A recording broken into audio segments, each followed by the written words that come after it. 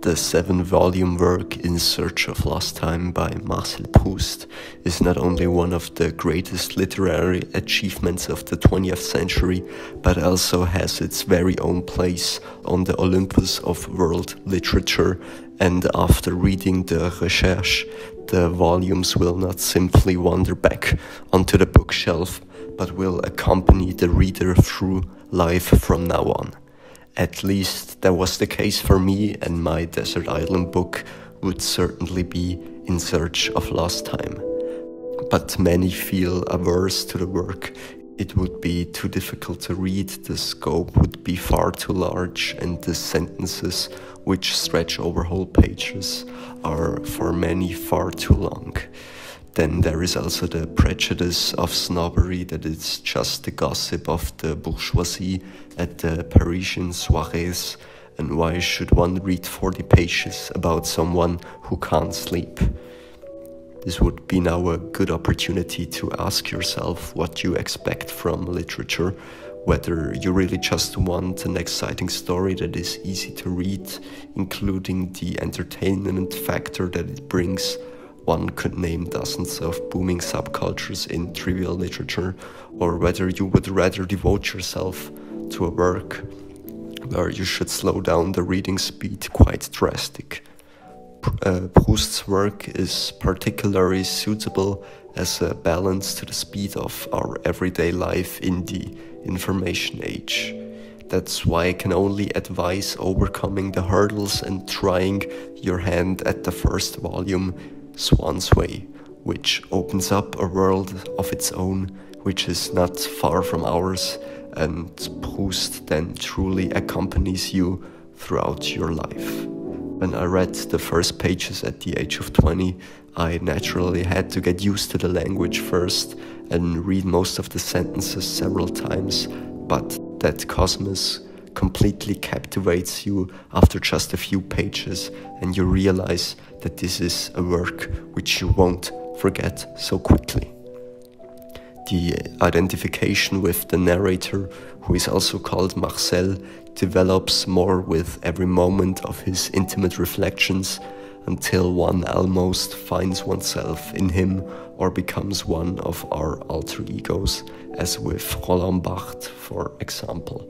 After the first reminiscence, we meet the narrator as a child and accompany him through the jealousy attacks of love, through the soirees of the aristocracy, and through the grieving process after several losses of loved ones, until he leaves youth behind, and youth at itself will be manifested as an unattainable desire in his meditations.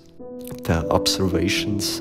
and reflections of the narrator are described in such striking detail, which is rarely found in literature, that we become the readers of ourselves while reading, or as Proust puts it in the last pages of Time Regained. Please note that this is a translation of the translation out of German from Eva Rechl-Mertens and not the English translation of In Search of Lost Time. But to come back to myself, I thought more humbly of my book, and it would be inaccurate even to say that I thought of those who would read it my readers. For in my opinion, they would not be my readers, but the readers of themselves, since my book would only be something like a magnifying glass, my book through which I would enable them to read within themselves. Proust's power of observation also helps you to find completely new details in the people or places of our everyday life, which only seem to be disenchanted and sealed by conventions. In Search of Lost Time often leads to moments of introspection in which one puts the book aside for a moment as the written word harmoniously combines with one's own memories. In addition to all the personal connections to the work, it is also an excellent time document of the Belle Époque and captures the zeitgeist of the turn of the century, similar to Stefan Zweig's World of Yesterday, retrospectively, a posteriori, as both works were written in the times of the two world wars. The habitus of the bourgeoisie and the aristocracy is also explored, with the display of cultural capital and social capital being dealt with in depth in those conversations. Thus, Proust, like Pierre Bourdieu decades later, empirically eavesdropped on conversations, scrutinizing clothing and table manners, or questioned the self-proclaimed definitive taste in art of the bourgeoisie, whereby Proust's studies, as I said, were limited to the upper classes. Since this could be alienating for many people because there are hardly any points of contact with that social class, and their own knowledge of the culture of the fait de siècle is rather limited. I would like to encourage them once again to try to read the Recherche, because this work, despite its length, is quite accessible if you take the time or have it. Because the previously mentioned throttling of the reading speed becomes a decisive factor, and this also makes it possible to read only 2 or 3 pages a day, which is completely sufficient. Personally, I have had the privilege of having enough free time outside of my studies and art during the COVID-19 lockdown, which has enabled me to devote myself to the work accordingly. But I also spent many hours reading on the train or while traveling, which allowed me to contemplate the passing landscape and the reflections on the water of Lake Zurich in moments of my own introspection. This period of time with my first reading of In Search of Lost Time is certainly one of the most beautiful moments of the last few years, mainly because it opened up a whole new cosmos of language, observations, memories, thinking, art and music for me. In his essay Days of Reading, Proust circles around these moments of reading whereby one is transported as if through music into a seemingly better world, which however is more closely connected to our own being than to that of the author, and we thus, as mentioned before, become the reader of ourselves. Or in Proust's words, as long as reading is the initiator for us, whose magic key opens the door to spaces deep within ourselves that we would otherwise not have been able to penetrate, its role in our lives is healing. And there were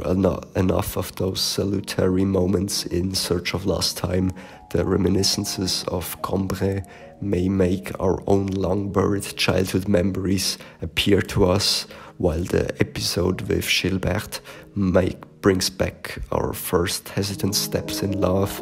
right up to the moments of enchantment because of the mysterious group of girls in Balbec with Albertine in the center, whose graceful figures completely mess with the narrator's head and evoke those first glimpses of a summer romance longed for in youth. The longing for a bygone era also plays an important role, be it the fascination for the Gothic cathedrals in the Normandy, or the view from past painters onto the sea, which is now filled with ships in the times of narration, and the narrator hides those from the sea with his own hands so that he can experience the same pure gaze as his idols from ages long past. After or even while reading In Search of Lost Time, our relationship with our outside world, our habits, and also with our own memories change. This was a somewhat smaller text. I will probably devote myself to a much larger one in the coming months, and was mainly intended to convey a few important cornerstones of Proust's work in a way that should be as inviting as possible to read for yourself. If you are not yet convinced, I can recommend you a readable book entitled How Proust Can Change Your Life by Alain de Botton, or Ellen de Botton, however you want to pronounce it. In that book, a few funny and exciting anecdotes about Proust himself are presented, and also some quotes from In Search of Lost Time are to be found. the book reads very fluently, although one can rather ignore the self-help character of the book and read the book more as an original little introduction to Proust. Otherwise, I recommend everyone to read the first 50 pages of the first volume, Swan's Way, as the magic that runs through the entire Recherche is already present in the first few pages, and it also begins with one of the most famous passages.